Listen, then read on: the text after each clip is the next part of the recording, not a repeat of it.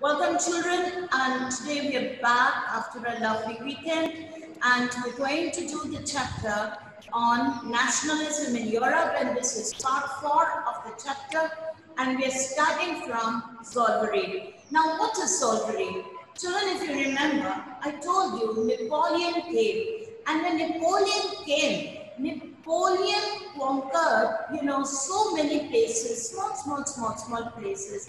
Now the whole of Germany was divided into 39 places. Germany was divided into 39 states. And believe me, to rule 39 states, each having its own distinct culture, each having a totally different tradition. Sometimes weights and measures were different. Sometimes the currencies were different. So it was very difficult to rule that particular country. Now, what they decided is, it was very detrimental for trade and commerce. Because when they went to one place, they had to use a different weight and measure. Went to another place, had to calculate different weights and measures, and it was a big issue, a big problem.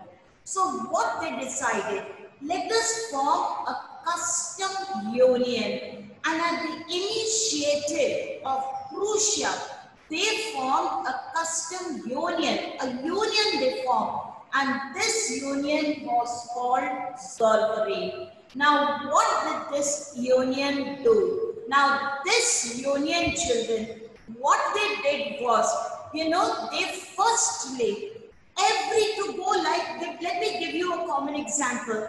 To Kota to Bundi, Bundi to Jhalawar, Jhalawar to Devi, whichever province they cross, whichever state they cross, they had to pay taxes. There were taxes there. So can you imagine, by the time the product reached the 39 state, by taxes, adding, how expensive the product was. So what they decided was, let us remove all tax barriers.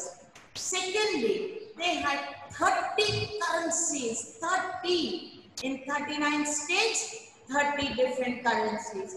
And what they did was, they reduced the currency to 2, just 2 currencies in all the 39 places of Germany. And the third thing they did was, they developed a very strong network of railways. Why railways? Firstly, it unites the country, because you can go from station to station and unite the entire country. Goods can be reached to every country. Raw material from every place, in our country, state. Raw material from every state can be purchased and brought to one center. From there, it can be exported. And that is the reason why Zollverein was formed, and that was the best thing that could have ever happened. Now, kindly note down, children, and please put the heading Zollverein.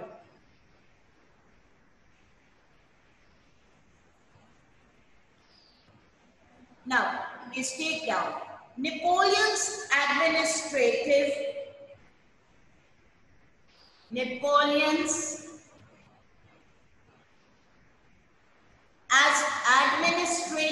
measures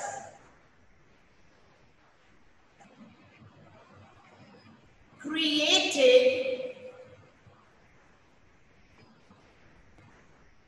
countless small principalities,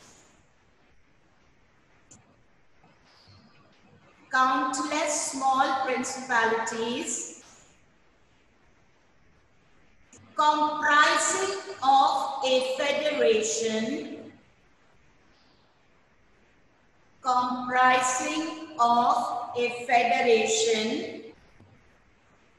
of 39 states.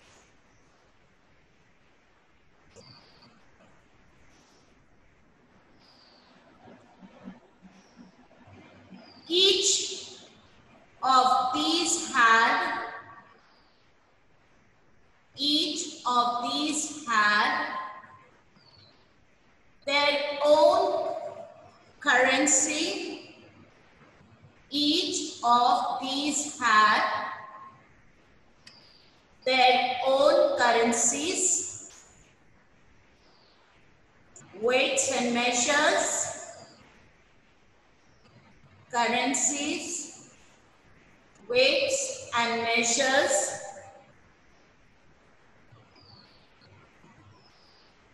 and duties, and duties.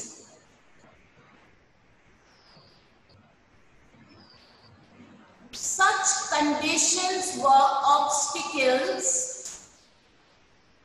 Such conditions were obstacles to economic growth.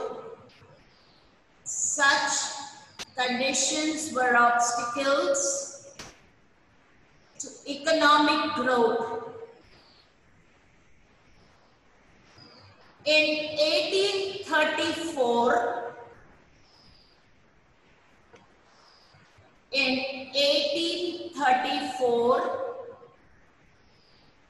please highlight, a custom union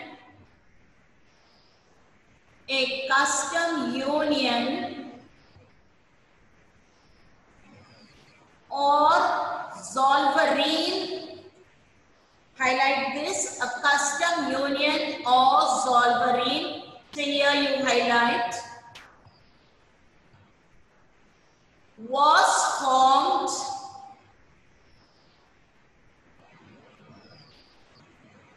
at the initiative of Prussia.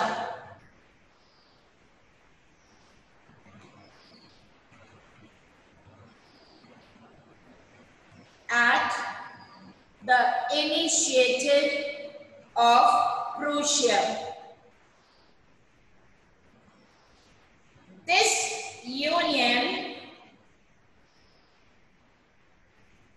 This union number one, abolished tariff barriers. This union abolished tariff barriers. Number two, reduced the currency from 30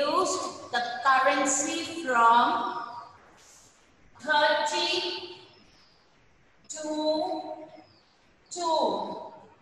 Reduced the currency from 30 to 2. Number 3, created a network of railways.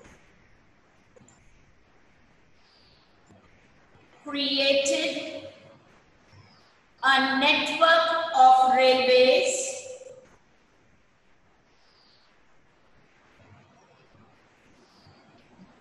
to stimulate mobility.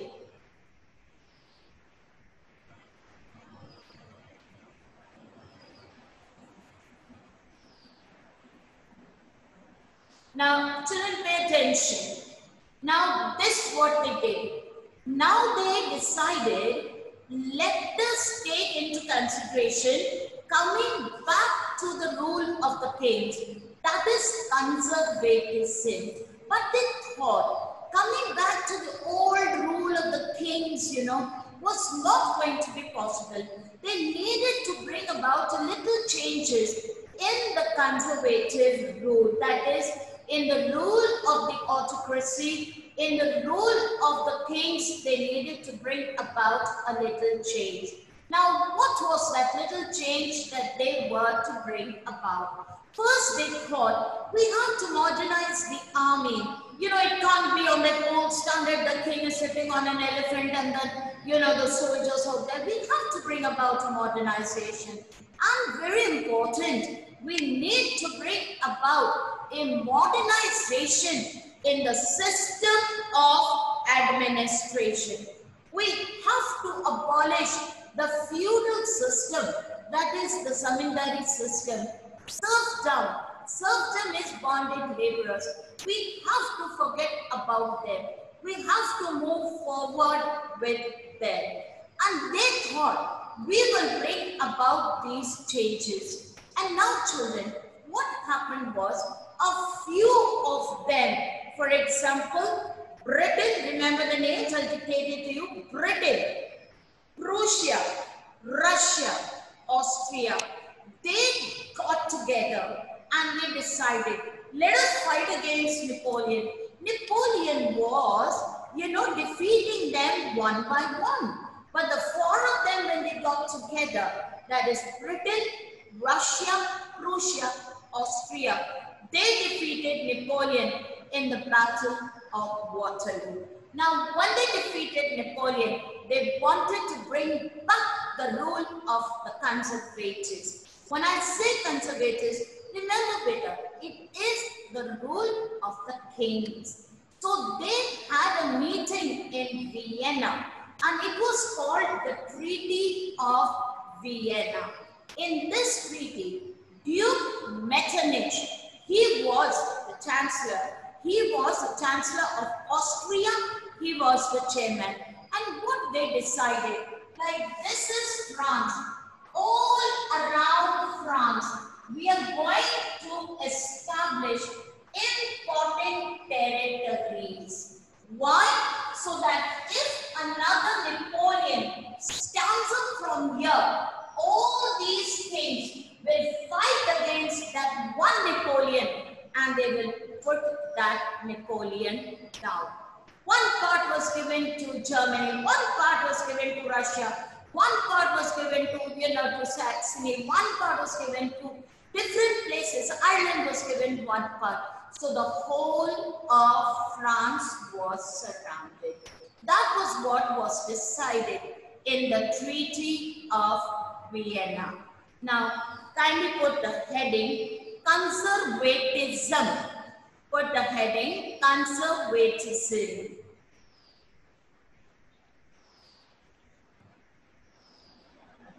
Now, conservatism with modernization. Conservatism with modernization could strengthen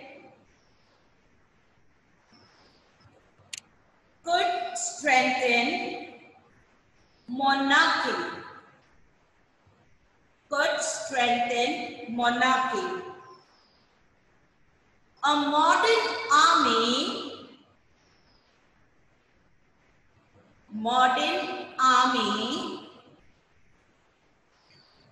efficient bureaucracy,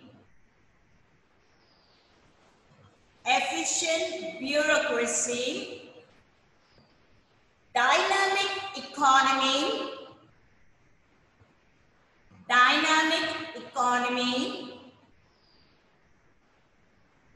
abolition of feudalism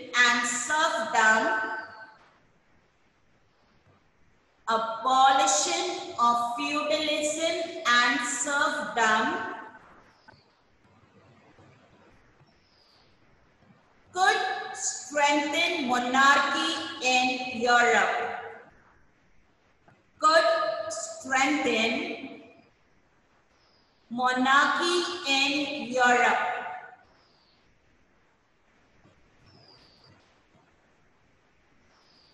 Now put the next heading, Treaty of Vienna.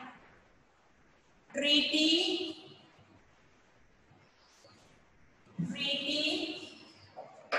of Vienna.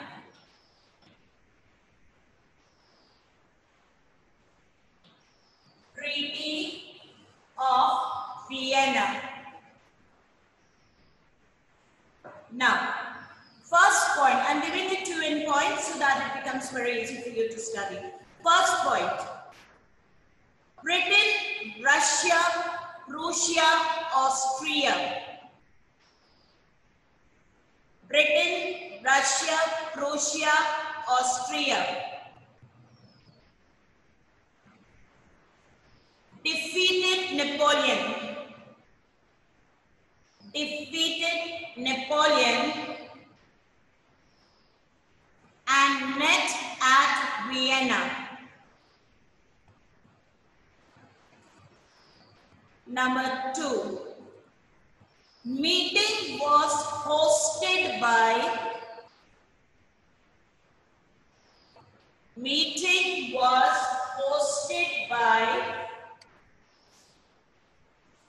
Duke Metternich.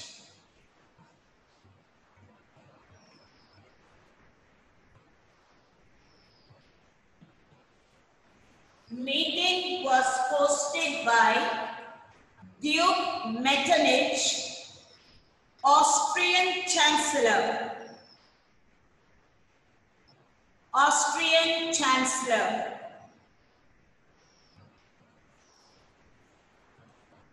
Next point.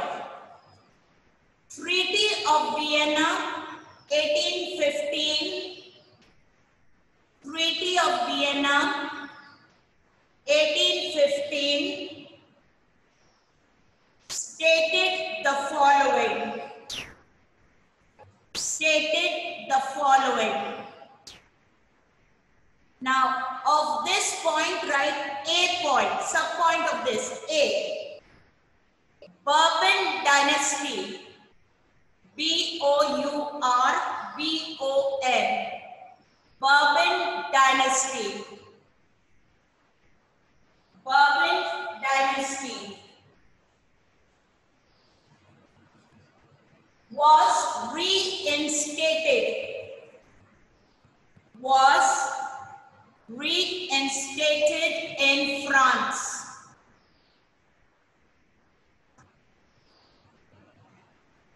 B point. Netherlands,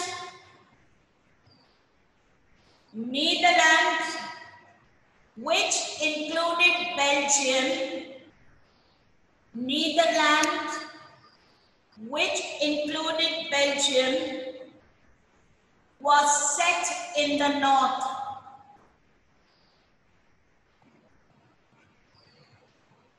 Next point, next C point, Geneva, G-E-N-O-A. Geneva was set in the south.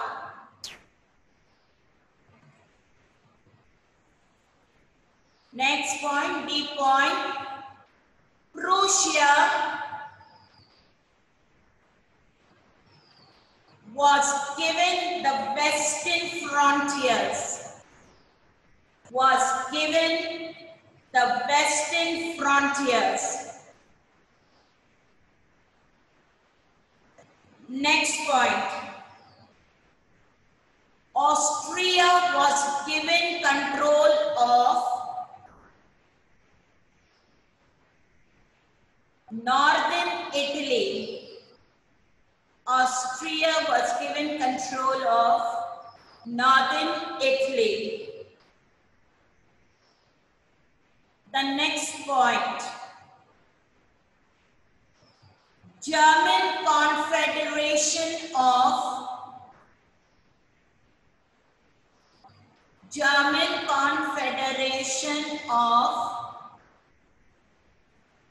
39 states. German Confederation of 39 states was left untouched.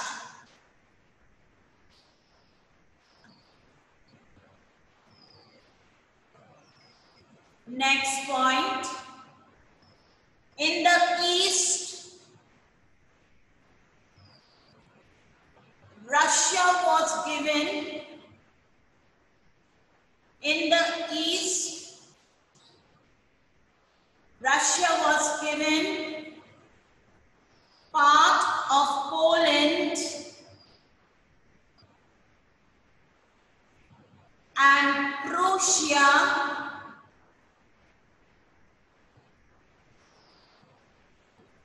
a part of Saxony. A part of Saxony.